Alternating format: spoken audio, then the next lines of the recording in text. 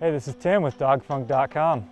We're out at Brighton Resort today, testing out some of Salomon's top 2013 boards.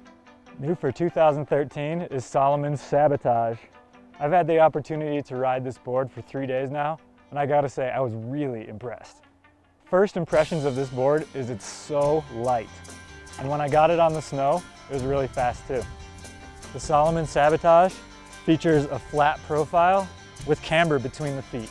So you basically get camber here and then flat out on the tip and tail. This gives it a really responsive ride that's also stable. I felt like the Salomon Sabotage could handle everything I threw at it. From powder to the park to all mountain, this thing could really handle it. It's got a medium flex, and I really felt like the board was stable when I got it on the tip and tail. It adds extra control and precision for a more responsive ride in all conditions.